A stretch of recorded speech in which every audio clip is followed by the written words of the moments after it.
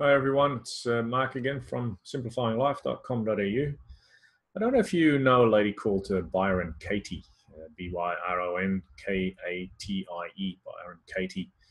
I think I spelled it correct. Yeah, I'm pretty sure I spelled it correct. She has come up with something called the work, where she helps people by asking questions and guiding them through the process to find out whether their thoughts are actually correct or not, or whether they can see a situation differently.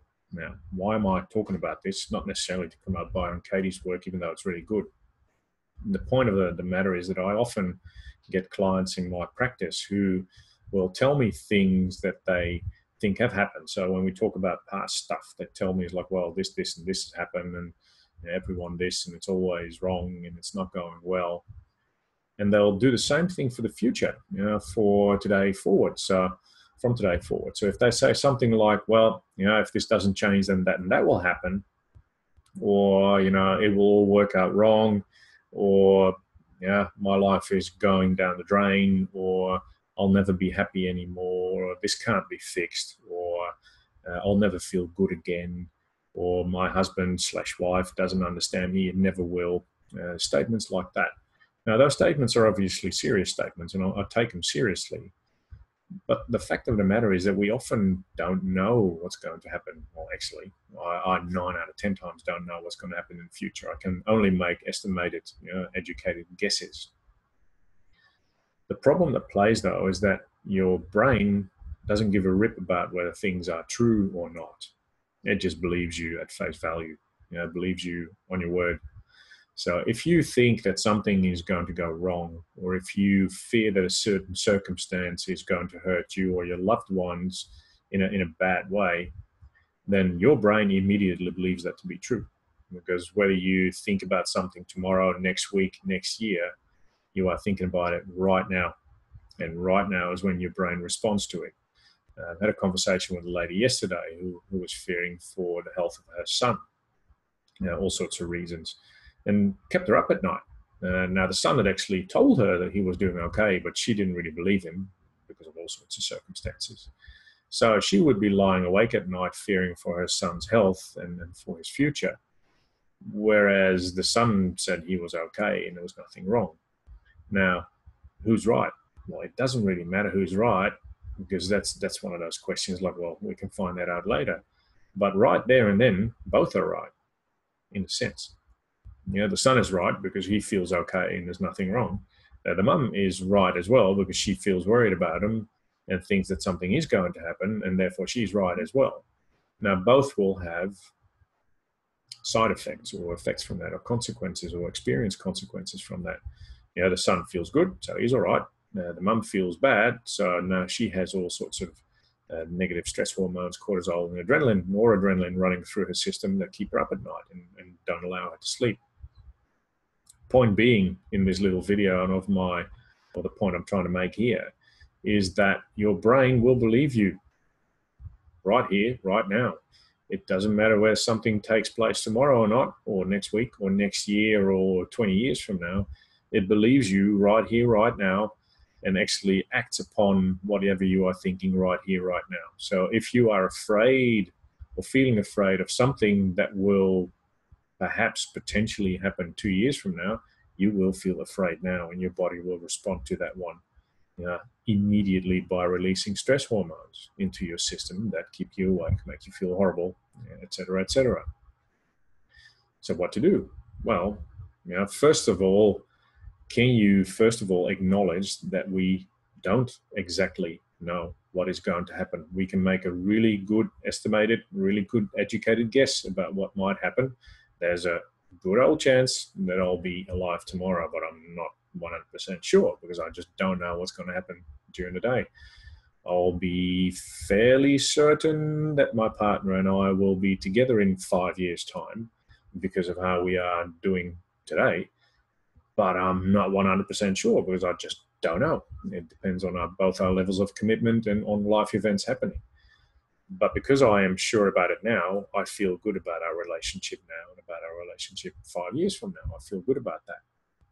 But if you don't feel good now, like this lady didn't feel good about her son's health, even though he had told her that he was doing all right, she experiences the stress and worry symptoms physically, mentally, and emotionally from that.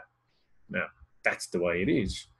But one way, again, a 1% step to start undermining that is ask yourself the question, like Byron Katie does in her work, is this true? Now, is what you are thinking actually true? Is it true? Now, are you right?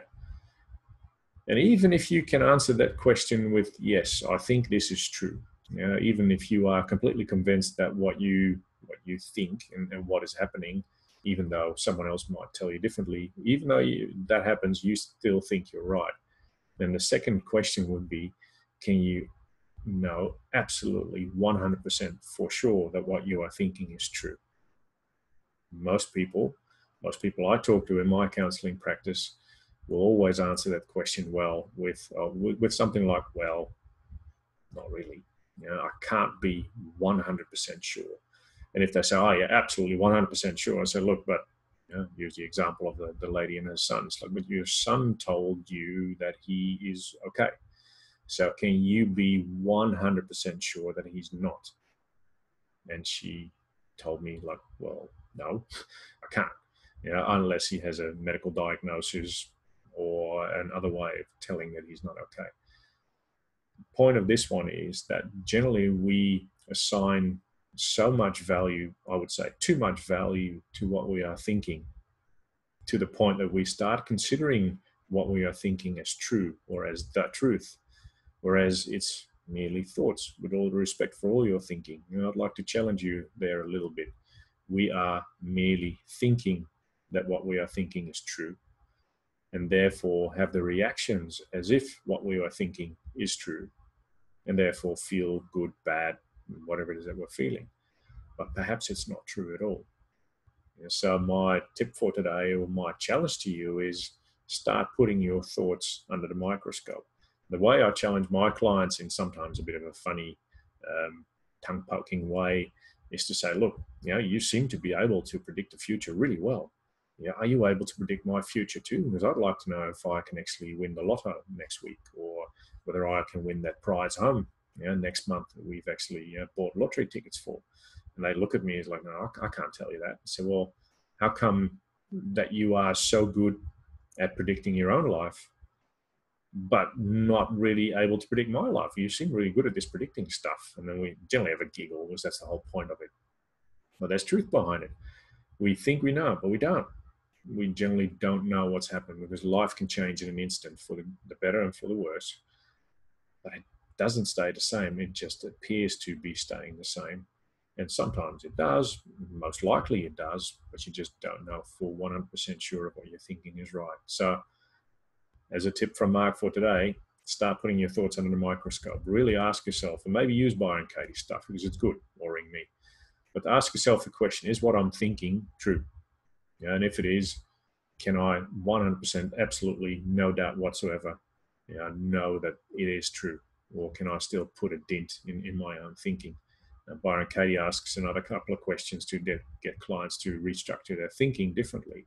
But I would even just start off with those two questions, because they can already help you put a different slant on what you're thinking and help you forward in that sense.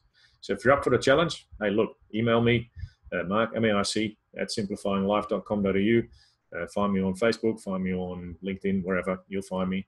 And let's start that discussion about how our thinking appears to be true, but generally isn't true right here and right now. But if it makes you feel really bad right here, right now, it's true for you. And we might have to look at that in order to change it for the better, so you can sleep well again, etc., etc. So up for the challenge, let me know. Look forward to your feedback. Always open feedback, obviously. And look forward to connecting again next time. Have a good one.